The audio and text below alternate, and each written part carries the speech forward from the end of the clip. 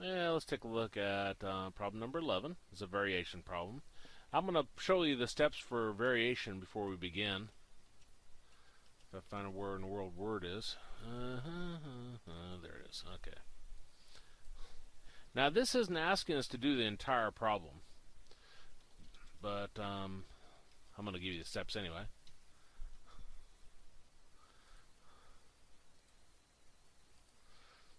Step 1. Determine the type.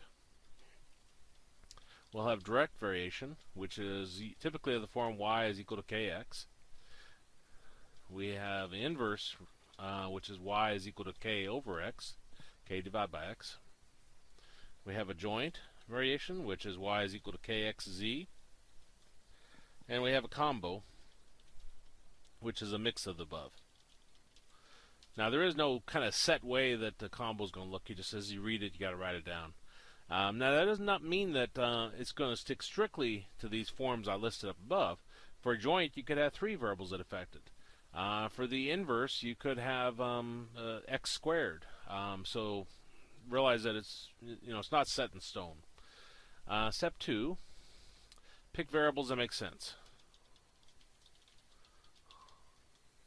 Step 3: look for the one example. Solve for k. And plug k into your formula.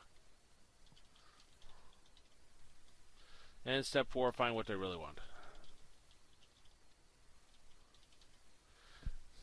I think this problem has used the first 3, but not the last one. But let's work it and see.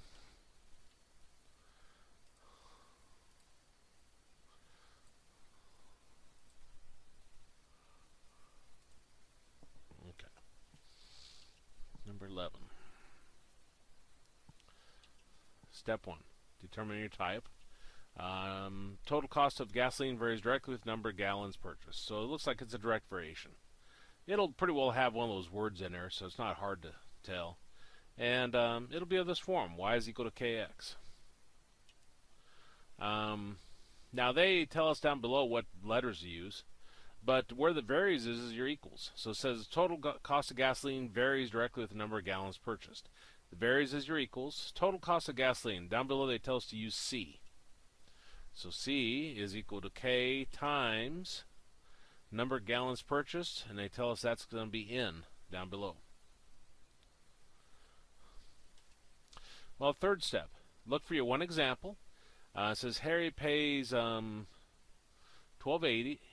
So that'll be our cost of the gasoline, the C, so $12.80, for 8 gallons of gasoline, and that's our N, number of gallons. So what did I say, 8? Okay.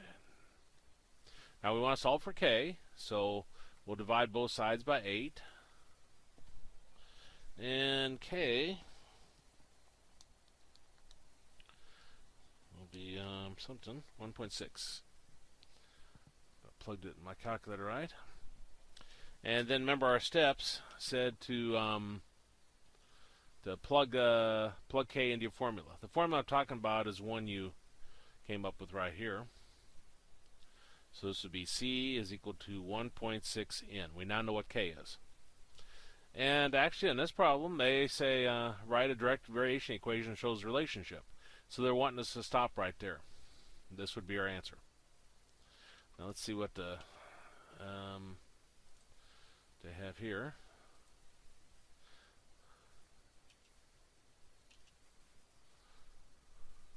That's interesting.